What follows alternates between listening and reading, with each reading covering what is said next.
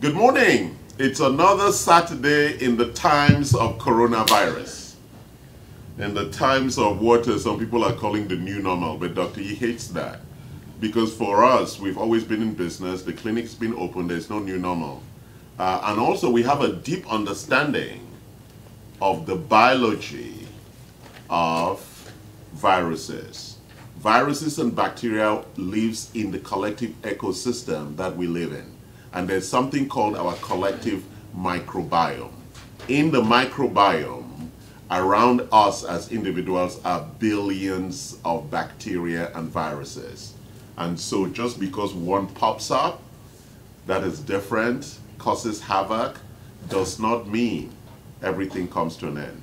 It means that we go back to our basic roots, the architecture that God gave us, and within that architecture, we have an offensive and defensive strategy for dealing with bacteria and viruses. And so, as we continue our discussions about how you survive, you know, some of us are going to write books, movies, music, how I survived the times of coronavirus. Today, we continue our discussion on cardiometabolic health. Cardiometabolic health is the #1 killer for Americans. It's a very important area, and many people do not understand what cardiometabolic health means. Last week, we began by exploring the context of cardiometabolic risk and the issues around cardiometabolic, issues like inflammation, issues like oxidative stress, issues like diabetes, a lot of the chronic illnesses that support or enable and increases your cardiometabolic risk. But at the core of overall chronic illness indicators are when your triglycerides begin to get out of balance. That is the first important indication that something is wrong with your health. And so we're going to talk about that today. By the way, my name is Charles Sine. I'm the CEO of Anti-Fragility Health. So welcome to our Saturday workshop series. And so we're going to start talking about, for those who are joining us live from Vietnam, from the East Coast, from heaven, and from hell.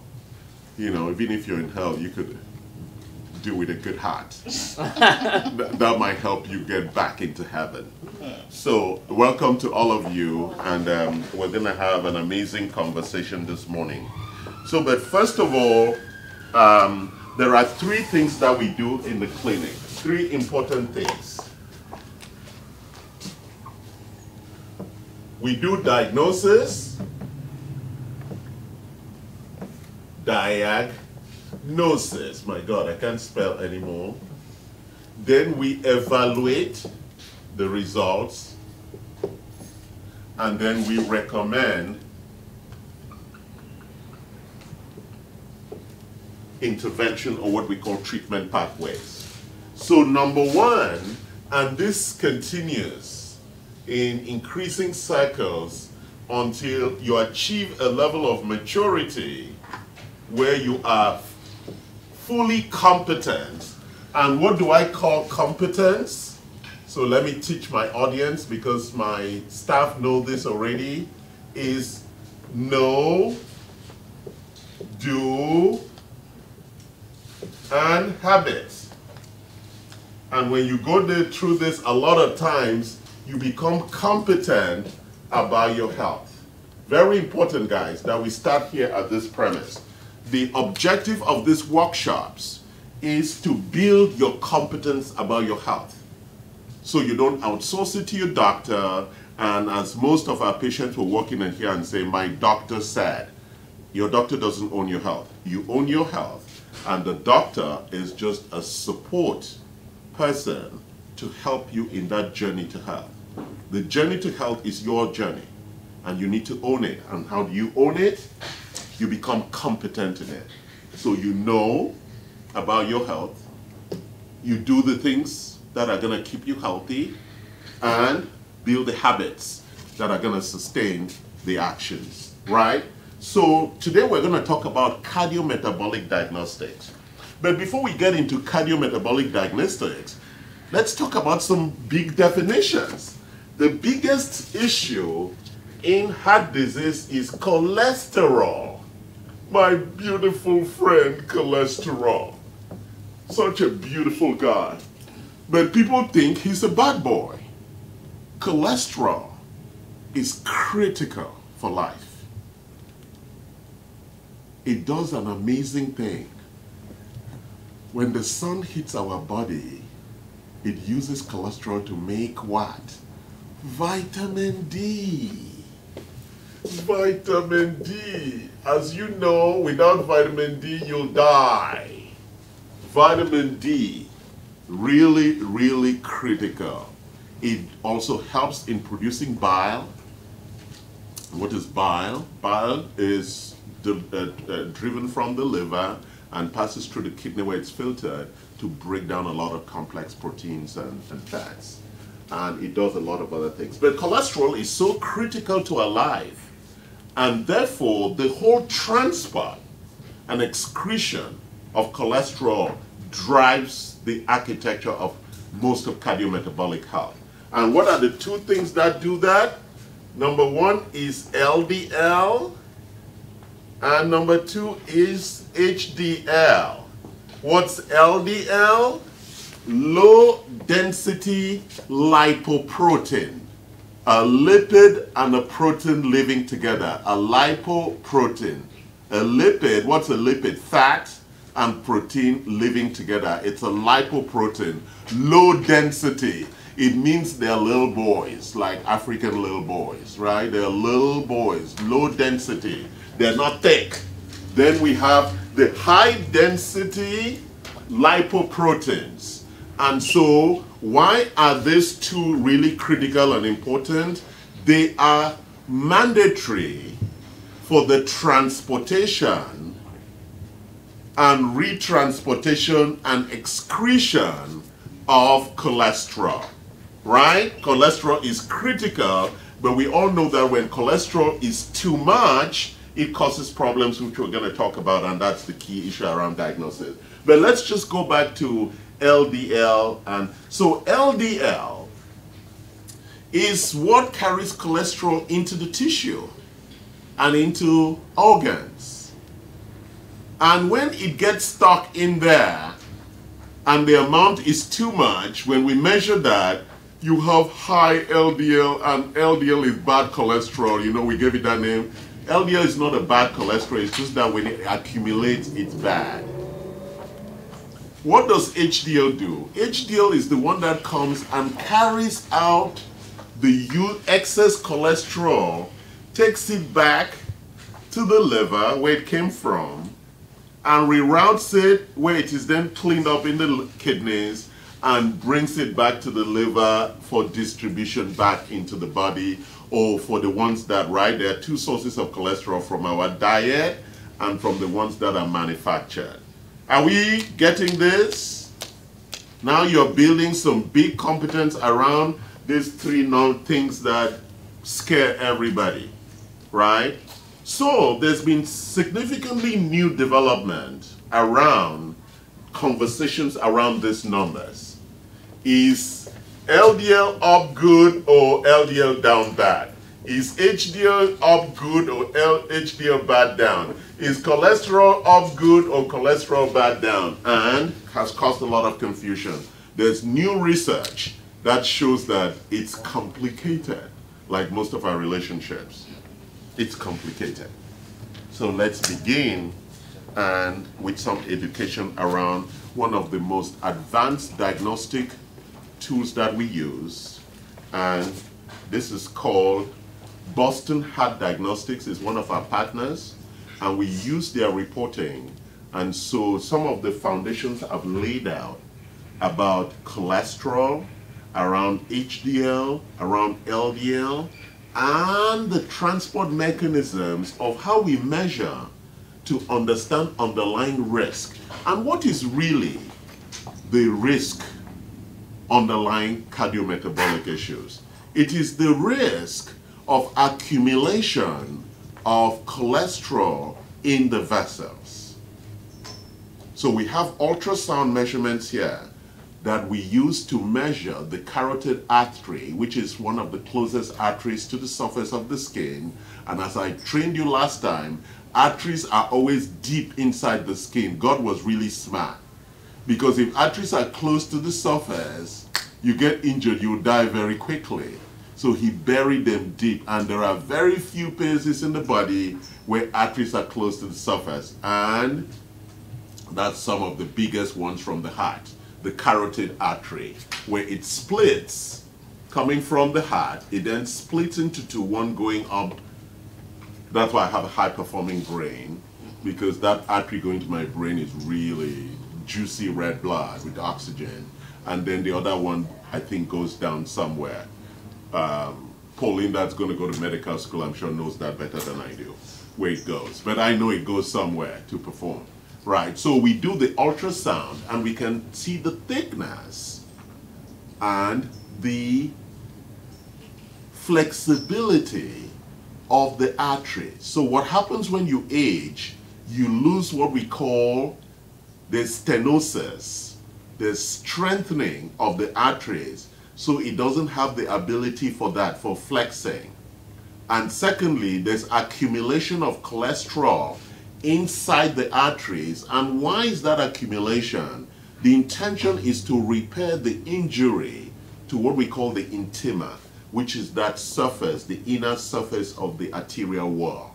And that's why that accumulation begins and then causes narrowing.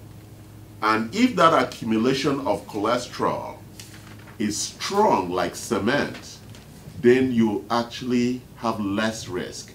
If it is soft, then there's a risk for it to break and cause clotting, which then leads to what we call cardiovascular events like stroke. Making sense? So cholesterol sits within this architecture, and most women is their biggest risk in life. Menopausal women have 3 times cardiovascular risk compared to men.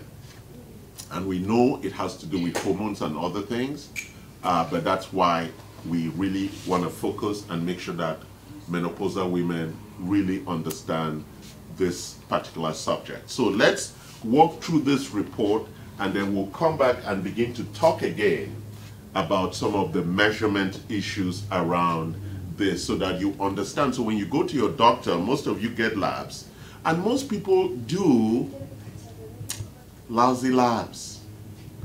Most patients who walk in here with their labs are not measuring the right things. We're going to talk about it because, for example, we're going to measure the different kinds of LDL. Then we're going to measure the different kinds of HDL, right? Their particle, their functionality, and their performance. And if you don't do what we call a deep, specialized analysis of your triglycerides and your lipid, what we call the lipid panel, then you do not understand your risk. And therefore the interventions, the recommendations or interventions to address your underlying issues are then challenged. All of us come with genetic underlying cardiometabolic risks and susceptibilities that we inherited. That's why no 2 cardiometabolic patients are the same, right? For example, I have given my daughter some risks, right? And therefore she needs to understand what those risks are, and we'll talk about some of those genetic markers and those genetic issues. But so let's then go back. So Boston Heart Diagnostic addresses 4 things about your heart health. Number 1, lipids, right? And I've started by talking about lipids. Why are lipids important? If you have the concentrate in the wrong places and cause blockage, you get a stroke and you're paralyzed. And you know the paralysis, what causes the paralysis? It is the lack of oxygen for a few moments to that part of the brain. That's what causes the paralysis. It's not the stroke itself, it is the blockage and the lack of oxygenation, whether it's 5 minutes, 10 minutes, 2 hours, determines the intensity of that stroke, particular kind of stroke. We're not going to go deep into that, but you need to appreciate that the blockage, and what causes the blockage? Accumulation of cholesterol, and if it is not good plaque, you know, we call that accumulation plaque. If it is not cemented plaque, then it could break. And that piece that breaks could cause an embolism anywhere else in the body. It causes a blockage. And once part of our body is blocked from receiving pure, good oxygenated blood, it dies. It begins to die. And that is what we call paralysis. And so people who have already microcirculation problems can feel tingling, numbness, pain. Those are all signs that that part of the body is not receiving enough blood supply. That is oxygenated blood supply. Very, very important. Okay, let's walk through this. So lipids, very, very important first part of your heart problem. The second thing is inflammation. Why is inflammation important? Because when there's inflammation in the arteries, it causes higher accumulation of cholesterol. So we have measures to measure how much inflammation and oxidative stress you have. I'm not going to explain inflammation and oxidative stress today because it would take me way out, and if you want to know, you can watch my earlier videos on that to understand what is inflammation and what's oxidative stress. As you know, those two things, those two bad boys, are at the source of a lot of chronic illness. Then we also look at your metabolics. Why? Because the amount of sugar in your blood causes stress and inflammation and causes the accumulation of cholesterol. Because when there's a lot of sugar in the blood, it injures the intima, which is the inner lining of the artery. And it is the response to that injury that causes the accumulation of cholesterol. And then finally, we'll look at your genetics. So let's walk through. This is a sample report from diagnostics. It's very important. So let's look at the 4 big things that it talks about. So what this report does is that it is trying to measure your risk for heart disease. And so it's going to show you things that are green. That means it's good. Things that are yellow, that means that you should begin to slow down, just like the traffic lights. When it's red, it means that you should stop. It doesn't mean that you should continue, like my daughter, drive past. Maybe if I speed through, I get through the light, right? So when it says red, it means you should stop. It doesn't mean, I mean, that's why they don't write it in French. It's a red light. Nobody needs to explain to you that that means stop. You cannot tell the police that, mais j'ai cru que c'était, il faut partir. And they will say, what is that? The light is red. Okay, so let's look at it. You look at lipids. Lipids, it's about HDL, the boy carrying the cholesterol back to the liver, and the LDL are the ones that take the cholesterol to the tissue. The HDL transports them back, and you see the blockage and the accumulation beginning. All of that, the study of those things is what we call lipidology, the study of lipids. It is critical, #1 issue in health. You have to understand it. And if your doctor is not measuring that in detail, as we're going to see later on, then you need to come visit us. #2, we're looking at inflammation. You see, inflammation is the beginning of that blockage. And what is inflammation? Inflammation is triggered by a wounding, by injury. Where does the injury come from? Sugar in the blood. That is, right? Playing in the arteries causes damage, right? And so the body responds by inflammation to go fix the injury. And then what is available are the fats, cholesterol, to help seal that until the repair is done. And if it's not done properly, then it accumulates, right? Very important that we look at the inflammation markers. They are connected to the whole issue of plaque formation and arteriosclerosis. Now let's look at your metabolics. Sugar in the blood. You see that? And then the sugar scratches the walls as it's running around. You know, those of us who like sugar, that's what it does. It scratches the walls. And then the body has to respond to that inflammation so it can heal it, right? That's why we need to look at your sugar. And we're going to talk about that. Then your genetics. But you know, since that I am from the source of life, you know, those original forests in Africa, because I have the core Adamic gene, I have given my daughter very good genes. So except she messes up, she could live forever because she has pure genes. So we want to look at your genetics and really understand what's going on, right?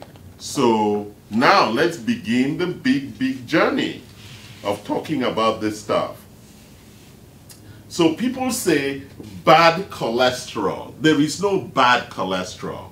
There's just excess cholesterol, right?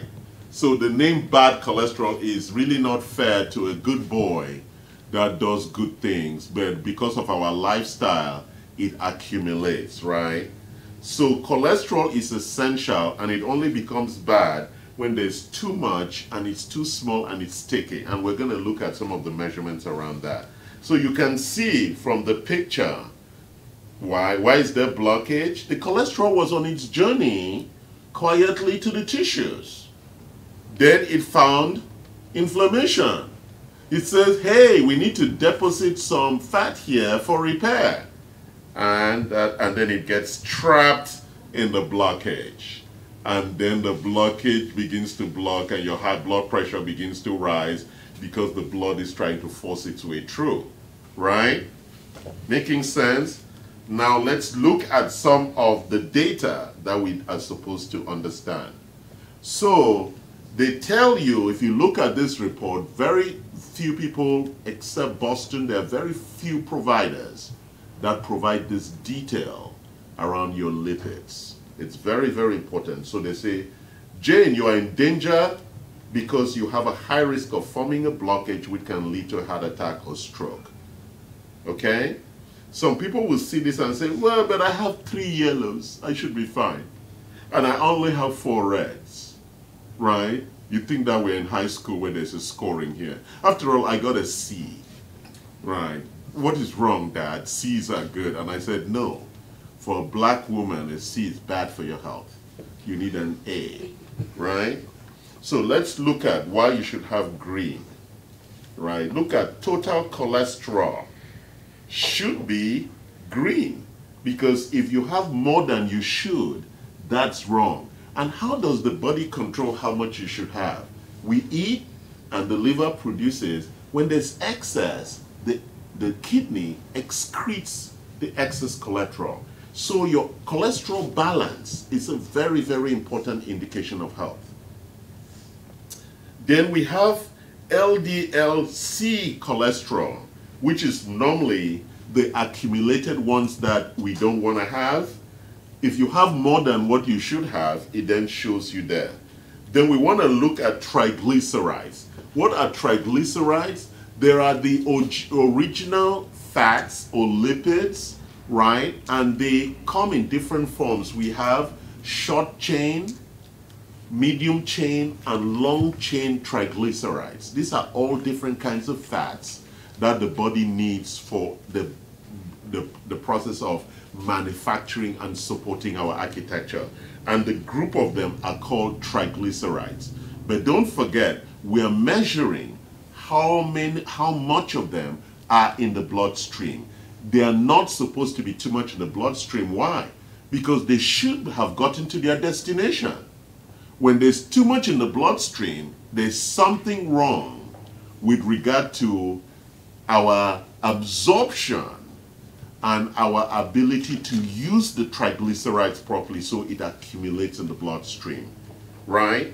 Then the APBO is a specific mutation, a gene mutation of the LDL, and then we also measure a couple of these things. So let me walk into a more detailed, yeah, okay, that was just the summary. Can I have the more detailed one? This is a summary one. It doesn't give me all the details. So now let's walk through some of my notes on this. Sorry guys, let me take a drink of water.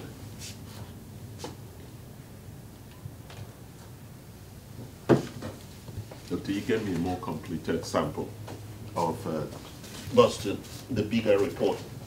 This is the small one. Okay, so LDL we talked about, it's garbage, it's the garbage and that, you know, for lipids, all the fats that are required.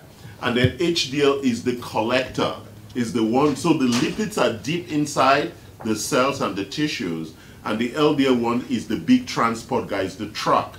You know how at home, the LDL will be your trash container inside the house, where you put the trash in the garage.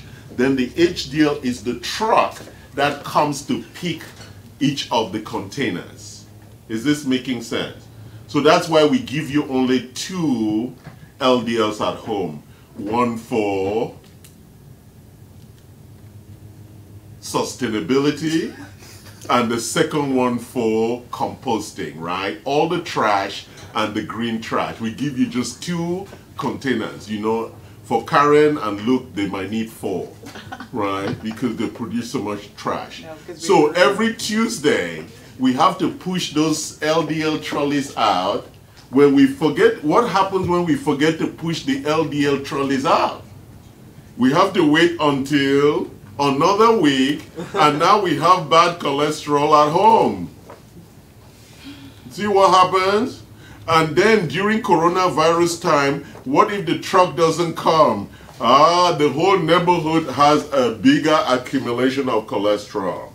So it is really about collecting cholesterol and taking it for excretion and for reprocessing, right? It's very, very important. So one of the big things that we look at is that, did we find a detailed report? We should have samples in the file somewhere, or the one online, printed from online. The more detailed sample report. Oh, okay, thank you. It was here, thanks. Here, give me all of that. Oh, okay. Right, so yeah, I need this so that I can really walk you through the details of this report. So it's another sample report, it just has the fuller details that the other one doesn't have. So let me go and show you where I was. Okay, so, all right. So if you remember, we were on this page where we were looking. I know this is challenging, but if you don't know about your health, it's your heart. You're going to die. No, the doctor is not responsible for you dying.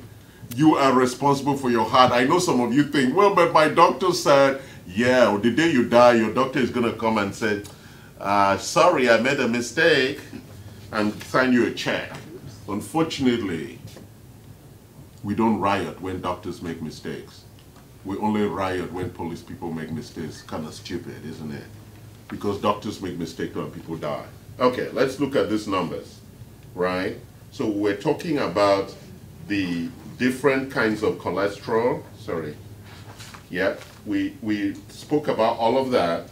So now let's go to the second page.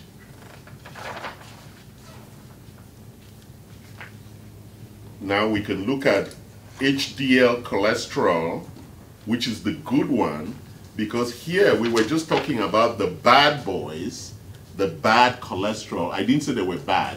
It's just that when you have too much of them, it's not good. These are the ones where if you have too much of them, they're good, right? HDL cholesterol. Why having a lot of HDL is good? Because the more trucks we have carrying the trash, it's a good thing. Then we can do trash carrying more often. Do you get that? So think about LDL and HDL as your trash. If you have more LDL at home, there's no space in your garage. But if we had more HDL trucks carrying our trash, then we can have more pickup trash days. Then people like Pauline will not have to accumulate so much trash. Then they can push the trolley out, right? Then they say, Mama, can you come and pull the trolley? It's too heavy. You understand? So HDL, LDL is very important, and it's all about transportation of fat, of cholesterol. And the things that gives those lipids, the lipoproteins legs, don't forget it's a lipoprotein. Low density lipoprotein and high density lipoprotein. What gives them this lipid protein combination legs to move? It's the protein part of it that attaches to the lipid, and you can see the little guys moving and carrying the cholesterol. That's their job, to carry it to the tissue and to carry it out of the tissue in the bloodstream to the liver. From the liver, it's pushed into the kidney for excretion, and then the kidney pushes it back to the liver for distribution, right? You need to know that. Your liver and your kidney, the guys are really working hard all the time. Look at the 4 critical organs of life: your lungs, your heart, your liver, and your kidney. Critical. They're working all the time to take care of your lousy self who's not paying attention to your health. Paying attention to your health is going to help those 4 organs optimize. I didn't talk about your brain, right? Your brain is one of them. But those 4 organs down here, lung, heart, liver, and kidney, critical in this whole cardiometabolic architecture, right? Why is the lungs critical? They bring oxygen into the blood. If not, why do we have a blood system? It's to distribute oxygen. And what does oxygen do? It's a critical component for ATP, for the production of energy that powers everything, right? So we need to understand how these organs all tie together. And God was really smart because he called me as his software engineer to help with the design, right? That's why we can talk about it so well. Then let's look at the APOA. It's the strength of the, and these things sit on top of the HDL and powers. It's like a turbo. It powers, it gives to carry out the bad cholesterol. So sometimes it arrives and the cholesterol is too heavy and it needs extra power to load it and drive off to where it needs to go. So we measure all those things. The more of them you have, the more it's easy now for your trucks to carry, right? It's like having a Maserati and put 87 gas in. You know, that's what my daughter thinks. That when they say put 91 gas, they think they're not smart. So she will drive her car and put 87 so she can save money, right? So when they say put 91 gas, they're saying that that gas is optimized for that car engine, right? Then the Boston Heart has a special thing that we call an HDL map. This is something that most of you, when you run your labs, will not have seen. An HDL map, we found out, shows us that there are 5 particle types for HDL, right? In some neighborhoods, we have small trucks. In some neighborhoods, industrial, we have big trucks. In some very big companies, we have very big trucks. And in some, we have large trucks. That's what this HDL particle size tells us. What kind of trucks do you have, right? And we want to make sure that you have enough of all kind of trucks, because as you get older, sometimes the cholesterol is going to be big, sometimes it's going to be medium, sometimes it's going to be very little, so you need to deploy the appropriate truck for the evacuation of cholesterol. So we have alpha 1, very large HDL particles. If you don't have enough, that's not a good sign. You need to have enough of those. Alpha 2, we had very large, now we have large, right? The very large is where we have two trucks locked together. Very large, very big truck. Then we have medium, like Pauline-sized truck. Then we have small, like Luke-sized truck or Nada truck. Then we have pre-beta truck, that's a truck like Jacqueline. Little trucks that are going to collect the little dirt. Especially those people living in apartment buildings who don't have big containers like us who have big garages, right? They have their little trucks carrying their trash to the main place for the big truck to come and carry. You see, the size of the HDL particles is very critical. That you have, there are 5 of them, and you need to have all of them in the green space, which means lots of carriers in the parking lot, right? So when we measure this HDL map, it's a powerful indicator of your cardiometabolic health, that you have the right trucks required for carrying cholesterol, right? Are we making sense? I'm spending a lot of time on this because you need to have a deep understanding of the biology or biochemistry of LDL and HDL. Cholesterol is not bad. It is very important. But then again, I'm going to caution, right, which is emerging new research that tells us that if you have too much, and it gives us a risk model, and I'll show you the graph of that risk model, that shows that, okay, sorry, we're in deep math territory now. That shows that hazard ratio is risk. That even when you have too much HDL, it's not good. It blocks the pathway. Then there's traffic jam of the trucks. So God has made it that HDL optimization, the number of trucks need to be around a certain number. We used to presume that having very many HDL is good, but think about it. Like in my enclave, my clothes, if there are 2 trucks, they cannot get out because it's a one-way road, right? So you need just one truck coming in and getting out before another truck. So if 2 trucks arrive, they'll be like, can you clear the road before the other one? So having too many trucks carrying cholesterol is also not a good thing. So this is just very, very new research. So you look at the HDL-C, that's a good HDL. It is improving, and then the performance starts, right, decreasing. So it's very important that you manage your HDL risk appropriately. Okay? So let's continue looking at our data. So as I said, from the Boston Heart HDL map, we have 5 types of particles. It's very important. This particle size, especially for menopausal women, it's a significant indicator of cardiovascular risk. And so we spend a lot of time on this. And so based on this, you're beginning to develop an understanding, which we're going to explore, because right now we're just talking about diagnosis. We take all this data and do evaluation, and we're not there yet. We're just talking about diagnosis. So you need to understand the data we're diagnosing. Now, let's look at what we call cholesterol balance. How much of it you should be having, right?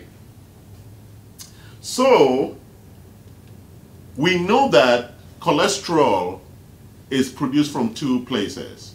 Number 1, from the food we eat, or the omega-3, well, most Americans eat mostly omega-6, which is really the problem. If you eat too much omega-6 and not enough omega-3, you get sick. So there's a balance that is required for omega-3s, and omega-3s are very special oils. They come from very few places, very few, like anchovies, sardines.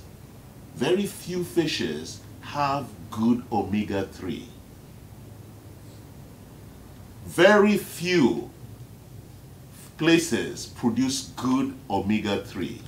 The one you're buying from Costco, I cannot guarantee. If you can smell it, it's rancid. What's rancid? It is fats going bad. You should not be able to smell fat. If you smell it, it's bad. Okay? Fish oil you should pop in your mouth, as I did with my daughter on video last week, and eat it, and there is no fishiness. You cannot smell it. If you can smell it, it's gone rancid. It's bad fish oil. There are two sources of fish oil. There are two sources of omega-3 outside of the body. Number one, there are very few plants that produce omega-3s. And specifically, I was looking at a video in Israel last night. There's this plant, I think it's called jolopa or whatever. It produces very good omega-3 and also flaxseed. Flax seeds or flaxseed oil, omega-3, as you know, is critical treatment for cancer patients. So, and it's a vegetarian option for people who have fish allergies. So that's your option. So let's go back and talk. And the second way in which cholesterol is produced is in the liver. So let's look at it. So we measure that. So Boston Heart has a cholesterol balance, what we call production markers.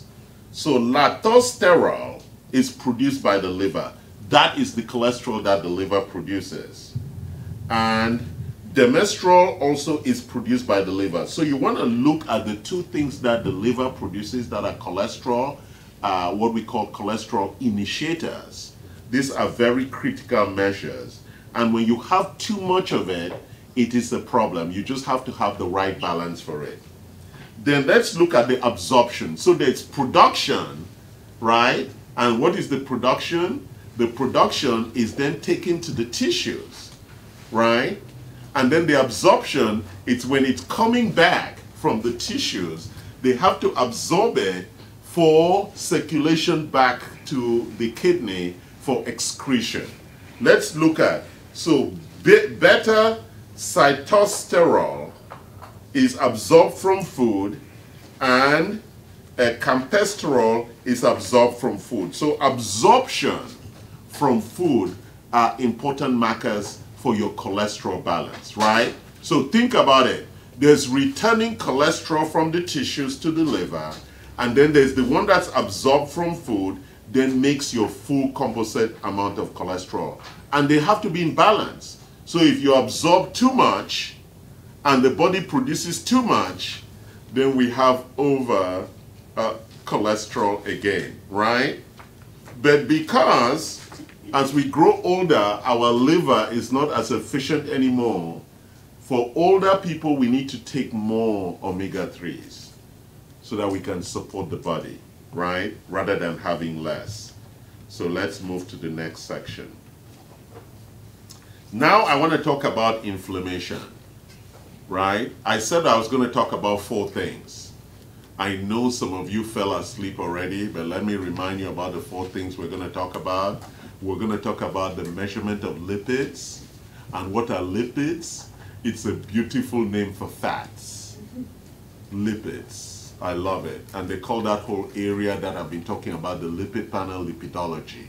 The understanding of how fats flow in the body, right? Cholesterol, LDL, HDL, particle sizes, transport, blah, blah, blah, absorption, markers, production, all of that is about lipids, right? Very complicated, but you have to understand it. If not, you would die stupid. And death doesn't forgive stupid people. Death is not going to come and say, look, oh, I can see you're stupid. You didn't know. I'll forgive you. Death says you're stupid, so let's get rid of your gene from the pool, from the gene pool. Right? That's the point. Because the people who live long and take care of their health, the universe wants more of those people. So let's look at the inflammation markers. There are 4 inflammation markers that we're looking at in this panel, and they're very, very important. And again, what causes inflammation, right? Inflammation is caused by wounding. Inflammation is the body's response to injury. So we have acute inflammation, which is good, chronic inflammation, which is bad. So when you keep eating sugar again and again, it is injuring your arteries and causing inflammation, which the body has to fix. You get the point? That's the challenge about eating too much carbohydrates and having too much sugar in your blood. It's not like, oh, I'm different. No, we're all the same. You're not supposed to be eating sugar and get over it. Oh, I love sugar. Yeah, get over it. I love sugar too. I don't eat it because of this. Those sugar things, they're gonna, I showed you before, right? Let me go back and show you those bad boys called sugar and what they are doing in your arteries. We saw that picture, right? The sugar, they're causing injury to the intima. Intima is that inner lining of the artery, and that's what leads to inflammation. Now, let's look at the inflammation markers. There are 4 of them. And when we run your blood and we see these inflammation markers, it's telling us that you have inflammation, right? If not, how else are we gonna do? And it's not like Luke wakes up one morning, darling Karen, I feel inflamed. You said it before. I feel inflamed with love. Right? These inflammation markers, you don't feel them. They're in your blood, and that's the only way you're gonna know. That's why this clinic, we practice prevention. If every year you're not running this detailed blood analysis, then you don't know that you're dying slowly already. Until you go to the doctor one day and they say, oh, you have arthritis. Then you're like, doctor, how long is it going to take for me to heal it? Well, if you change your lifestyle, about 5 years. Because it took 20, 30 years for you to develop this shit. That's why it's very important you look at these measures and you understand it. And there's no forgiveness for being ignorant. I keep repeating that. The universe doesn't care about ignorance. Knowledge is the key for you to survive. If you're ignorant, that's your problem. That's why we run these workshops for free. If not, I should be charging what? $500 per workshop. Whoa. That's what I was charging in consulting per hour. Should be charging, right? Because you're all learning this stuff for free that your doctors will not even explain to you. All right. 4 markers of inflammation. MPO is a marker of blockage forming or breaking. Blockage where? In the passages, the plaque forming or breaking. That's a measurement. And it releases this inflammation marker called MPO. Right? LPPLA activity, a marker of blockage forming, cracking, or shifting. Dangerous. Right? Dangerous. It means that there's been an earthquake and the plaque is moving, which is very dangerous, right? You're gonna, if it blocks the wrong patch, you're gone. Yeah, that was a heart attack. Yeah. You're shaking like a rabbit. Oh, HSCRP are real, this is more reactive, a reactive protein. It is a protein that the body releases to tell the army of stem cells and cytokines and growth factors that we have an inflammation, come and do repair. So when it's very high, it's not good. Then fibrinogen. Fibrinogen is an early indication of inflammation. Inflammation, we all have it. If your GI is not clean and you don't poo twice a day, good number 4 poo, you have inflammation. Bad. That's the primary source of inflammation, your GI. So just think that, oh, I'm fine. We are all inflamed because you eat crappy food. You eat food from restaurants, you eat food that is not well washed, you eat food that is not cooked very well, you drink water that's not filtered, you breathe air that's not filtered. All of that causes inflammation, unfortunately. welcome to the world, right? Let me show you that picture again of the blood, of the sugar racing inside your blood and causing damage, right? Isn't it amazing? That sugar that you love so much. As I cover my eyes, I can just taste that chocolate or that ice cream. As you go to the refrigerator, you look at that ice cream. You should have just 1 spoon of ice cream a week. That's it. Not 1 cup. 1 spoon. 1 spoon a week, not a day. That's too much. Because look at it, it says sugar crystals are like small bits of glass. Too much sugar in your blood is like having broken glass, tearing at and damaging your artery walls. Can you feel that? Do you feel that, Karen? Yes. So whenever you look at sugar, look at you are the enemy. This increases the likelihood of cholesterol getting trapped and forming a blockage. Right? Okay, now let's go and look at metabolics. And now that we've talked about sugar, what do you think metabolics is going to be about? It's about sugar. Because we love sugar. Even God knew we were going to have this problem. So he put all these metrics in place. You can have sugar, but not too much.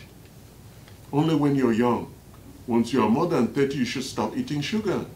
But I know most of you didn't see that warning sign. You're 30 years old, no more sugar. Karen is already past sugar eating. Luke is getting close. The sign is going to be up. Luke, no more sugar. Pauline has about 3 more years. Most of the other people in the room, Neda may have a few months, but everybody else in the room is past the age for sugar eating. All right, let's look at the big problems of sugar. Number 1, pre-diabetes. You know, I asked Dr. Yi to watch something the other day. 100 million Americans have diabetes or pre-diabetes. That's 1/3. By 2025, it will be 50% have pre or are diabetic. And that's what's happening in their bloodstream. Too much sugar. So what this thing does, it gives you a measurement of whether you're developing diabetes. And for me, the shock was the first time I measured it, it was green, 5.6. But no, that's not good enough. Because at my age, if it is 5.6, there's a tendency by the time I'm 70, it's going to be around 6. So immediately, I instituted lifestyle changes because it should be around 5.2. And some people measure it as 6. Oh, but my doctor said it was fine. No, you're already diabetic. And once you're diabetic, it takes 3 years on the ketogenic diet to reverse it. And reversal does not mean cure. It means removing some of the microvascular damages that diabetes wrought on you. What is the biggest damage from diabetes? We're going to talk about it. Number 1 is the damage to your pancreas. What we call the islets of Langerhans, where insulin is made. By the time you're diabetic, 50% of the organ is already destroyed. So there is nothing like, except you come and we give you some stem cells to repair that. If not, you're fucked. Sorry for that. Then the second measurement it measures is what we call HbA1c, which is the powerful indicator for diabetes. That's what I was talking about. You see, mine was 5.6. That's a lie. It's green. It depends on your age. If it's green, you want to start taking care so that it doesn't go that way, but it goes this way, right? We don't want it moving into yellow at all. We want it staying deep into the green. Very important. That's when you cut off all sugar and you minimize carbohydrates immediately, including fruits. You know, people are telling me, oh, but I love fruits. No, if your menopausal fruits are too sweet for you. The only fruits are blueberries, blackberries, and avocado. That's it. Any other fruit is too sweet, too much sugar. If not, it will cause that damage. So know your doctor don't lie to you that you can have fruits. No, you cannot if you're menopausal. Insulin resistance, it's the body's ability to process sugar. Most people who are menopausal have insulin resistance already. So we have to measure that. Then we measure actual amount of glucose in your blood, right? We have a prick test here, and that amount of sugar in your blood should be either 70 or 90. It should be between here. And if you actually stop eating sugar totally and carbohydrates reduce, you can actually then get something like that, which is much better because it actually causes less stress on the overall metabolic architecture. So that's why ketogenic diets are on the rise, because they actually provide you a lot of safety from stress and also keep your sugar level okay. Why would your sugar level be at that level if you don't eat carbohydrates? Because you're also getting sugar from proteins and fat. The body can build energy from that. So you don't actually need that, right? Then there are other ones like insulin, which is the hormone that contains. So all of these measurements measure your metabolic results, right? And so overall, we then arrive at some genetic test results. A couple of that, I'm not going to go deep into that because it begins to really look at some very deep issues. It begins to match, for example, the statin-induced myopathy gene. It's a gene linked to muscle aches and pains due to statins, which is the reason why most people will not take their medication.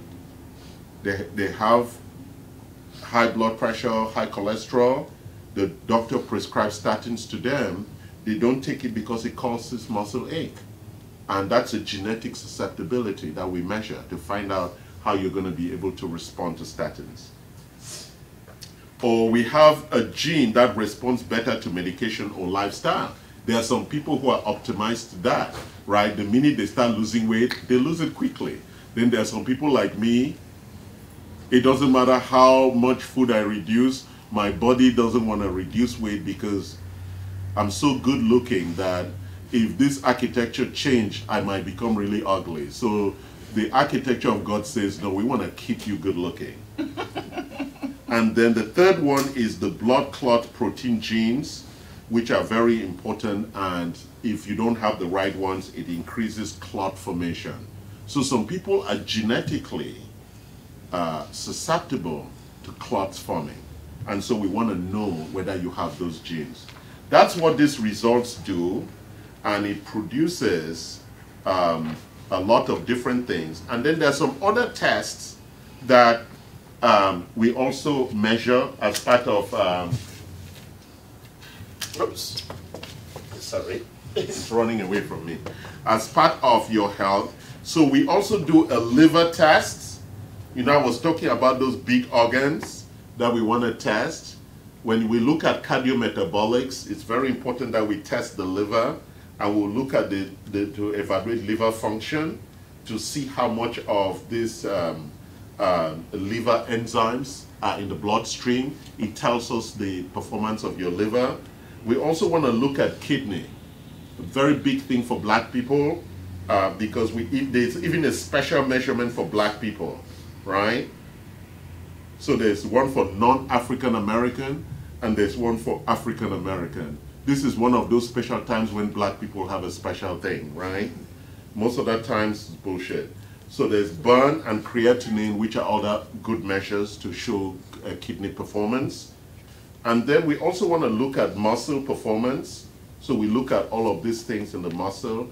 And then it also does some thyroid testing to look at vitamin D, which is really very critical. We spoke about vitamin D.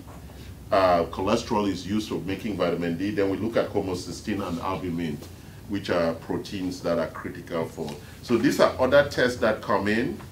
And then this report then tells you what are the good fats and what are the bad fats. So let's look at some of the bad fats.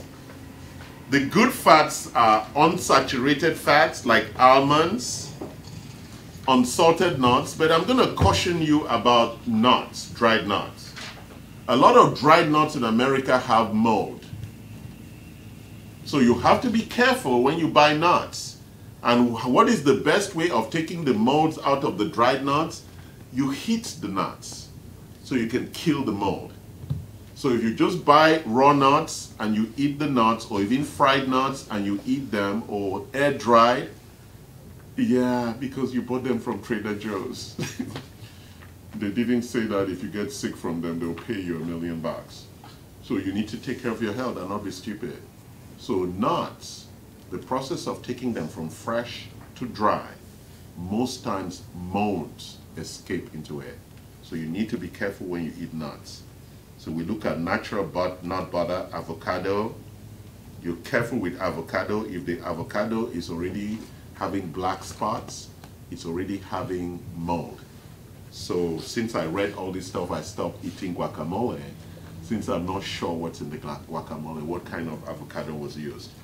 Let's look at omega-3 fatty acids, which is EPA, DHA, but you know we have that here. Do we have the flaxseed one too? So if you look at this one is fish oil. We also have the flaxseed one, gives you good omega-3 fatty acids, which comes from, I told you, very special fishes, salmon, sardines, herring, tuna, mackerel, fish oil, and capsules. Where's the flaxseed one? And then we have the alpha-linolenic acid, which is the omega-3 from plants. We have walnuts, chia seeds, flax seeds, and some of the plant-based oils like flax seeds. What are the bad fats? Dairy, full-fat dairy, butter. Some butters are good. It has to be really good program butter. Cheese. I eat some cheese for the fermented part. Dessert. Karen, you hear that? No dessert. Fatty meats. Always cut that fat off the meat. Dr. E loves that especially. So don't just go into that bacon and say, oh, this I can have fat. Yeah. Oh, trans fatty acid, shortening, frosting, stick margarine, fried foods, packaged sweets are all bullshit, right? So you also want to do what we call the Boston Heart Fatty Acid Balance Test. And it tells us that fats are not all bad. The right balance and types of fats in your diet are important for your health, right? So you want to have saturated, trans fat, monosaturated is bad, the unsat, it's important, your omega-3 index, your EPA, DHA, and ALA. All these measurements are very important. It's extensive. And you know what most patients will say? Oh my God, it's too much to know. And what I say is, if you don't want to know, then just die. What is the point being ignorant? Because you become a liability to all of us. It's painful to be sick.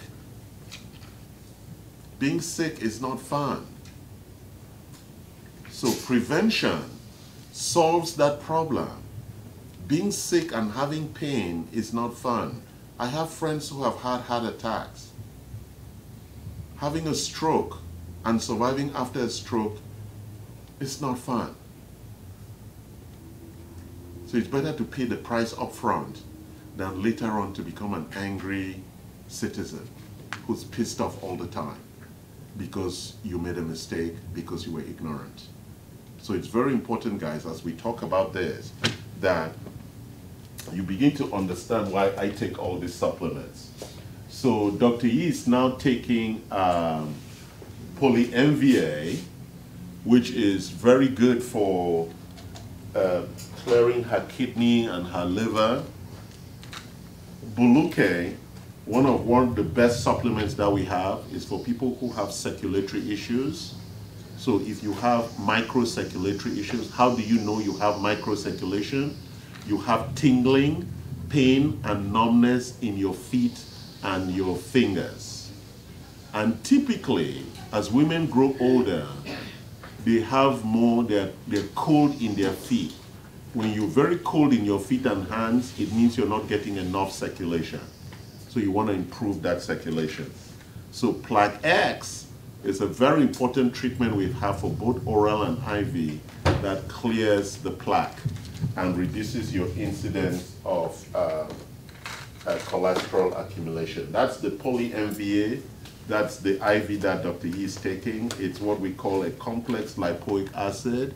It's very good for treating the liver and the kidneys. There are a couple of things. Berberine, I take that just for management of sugar, because even though I say don't eat carbohydrates, once in a while I eat rice. I'm a bad boy. But hey, I love rice. So I eat a couple of spoons. It's okay. You can't kill yourself. What is the fun living if you can't enjoy a few spoons of rice? Right? And so this helps me manage my optimal glucose metabolism. Helps me remove that sugar from the blood, and that's very important. Right? Then where's niacin? Niacin is one of the only products with citranox that will remove, that will optimize your HDL function. So we have Cardiolox HDL, one of the supplements that would optimize your HDL function, that ensuring that the HDL particles carry the cholesterol to the liver and make sure that the transportation and excretion, what we call the reverse HDL function. Citranox helps with providing nitric oxide. My friend nitric oxide, what does it do? Vasodilation.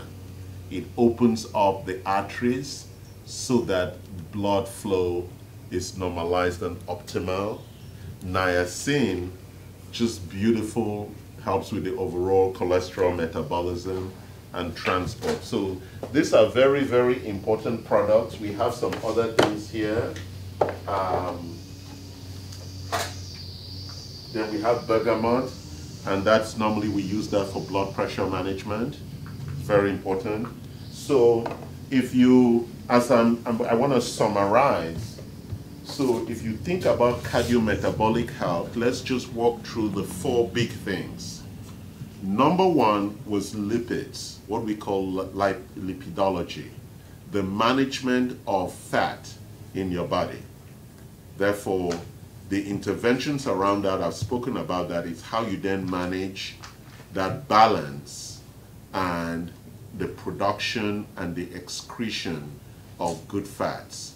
So you want to make sure you're eating only good fats and you optimize your HDL, LDL function. That was number 1. Number 2 was inflammation. The big source of inflammation that wounds your arteries is sugar. That's it. Sugar. I asked a patient the other day, would you love sugar more than you love your legs? Because you know you get amputated or you lost your vision because you love sugar. That's what diabetes in the end stages. You know, most people who have diabetes don't understand what happens towards the end stages of diabetes. There's glaucoma, there's kidney failure, there's dialysis, there's amputation. It's horrible. Just because you love sugar, it's not worth the price. So that inflammation drivers are very, very important. Number 3, we spoke about glucose metabolism, right? It is a very important part for energy, but energy can also come from protein and fats. Actually, the body is much optimized in using fats for energy, and that's the process called ketogenesis. And ketogenic diets are actually driving mitochondria to use fat for energy production rather than glucose. And finally, you need to know about your genetic architecture, your susceptibilities. Am I genetically optimized or genetically sub-optimized. And knowing all of that is very important for us to move to the next step, where we then evaluate how we're going to work with you. I hope you have enjoyed this journey into your heart, your bloodstream, your liver, your kidney with me. You enjoyed the trucks, the little boys, the big trucks, and the truck sizes, and the truck performance. Have a good evening, good night. Thank you very much. Question.